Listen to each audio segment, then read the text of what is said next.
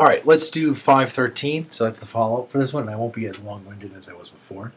So 513 is basically saying, here we give you a stalling torque applied at this point, the output of the shaft. It's 75 Newton meters, okay?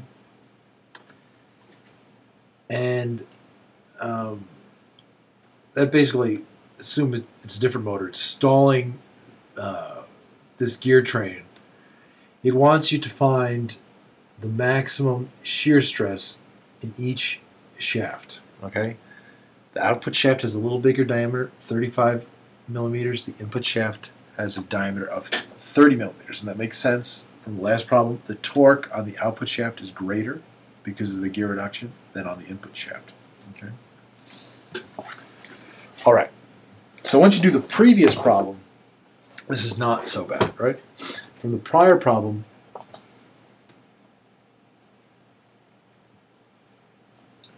see if I can draw it from the top view. Sometimes it's easier.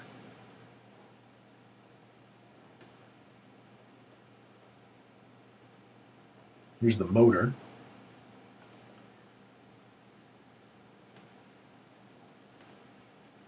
It drives a gear. It then drives a bigger gear.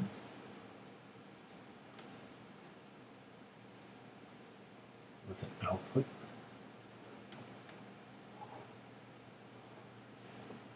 And there's some, well, on this one they put some bearings on the sides. The bearings don't do anything except just support the shaft positionally, but allow it to rotate. Here are the bearings. And then here's the, okay? And I guess there's a bearing on that side too, right? Let's extend this out a little bit. Okay. So here on this one, they're applying the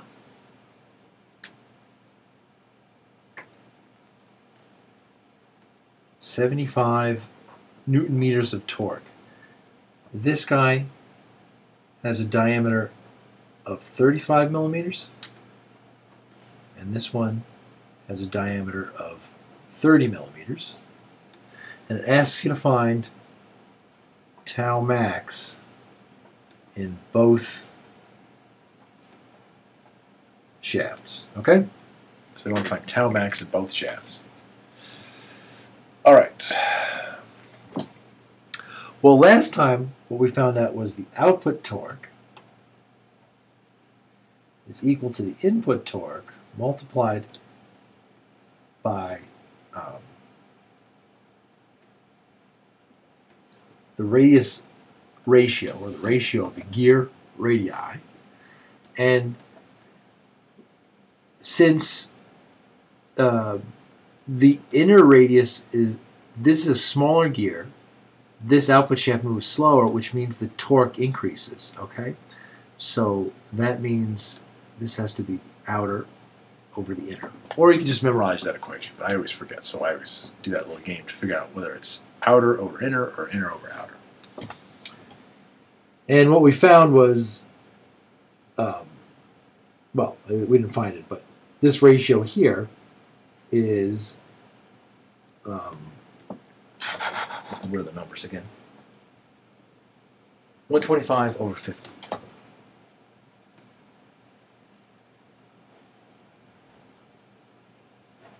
Okay, so 125 over 50 is 2.5, I think, right? So it's 2.5 times the inner torque, the torque on the input shaft. I keep calling it inner, the input torque. Okay, so this is telling me that the torque on this shaft is 75 Newton meters, okay? And that's the torque applied on this. So it's this section of shaft sees that torque of 75 Newton meters, all right? This section sees no torque, okay? So there's no shear on this section. That transmits the torque down to this section of this shaft, but the torque transmitted on this side is going to be reduced by 2.5. So I know this.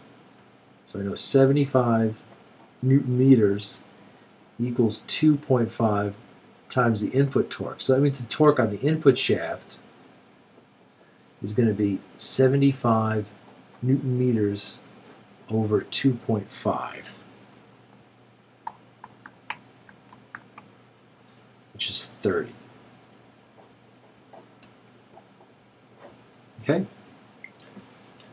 So the torque is less, but the diameter is also less. So it's possible that the stress actually might be higher in that one. So we need to check the stress in both. Okay? Okay. So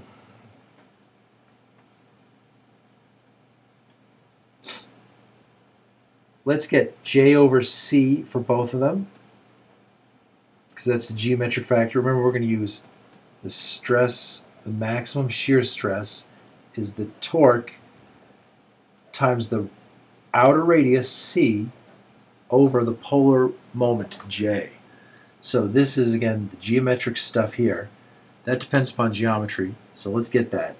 So for the input shaft, that's, well, let's just write it in general. J is pi on 32 outer diameter to the fourth minus, oh, I'm sorry, this is solid, just diameter to the fourth divided by C. C is going to be 1/2 the diameter. So this just becomes pi d cubed over 16. So JC, or the shape factor, we usually call this the shape factor for torsion, for the input shaft is going to be pi on 16, the diameter cubed, that's 0.03 meters cubed. Okay, that comes out to be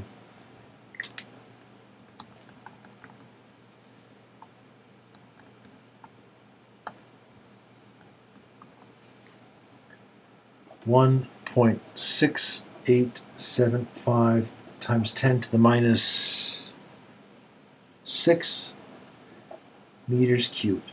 For the output shaft, it's pi over 16.035 cubed. And that becomes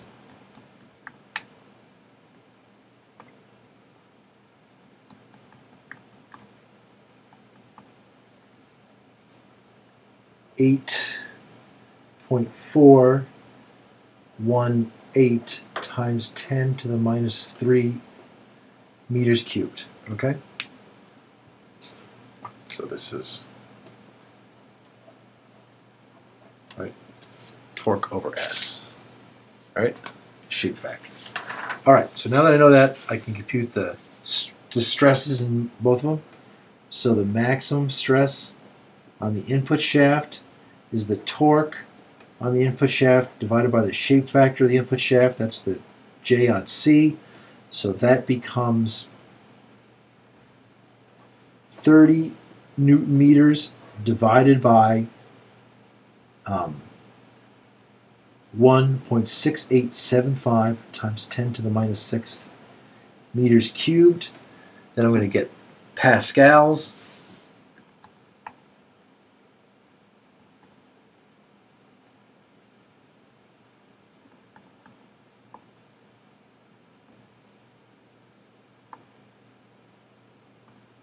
That becomes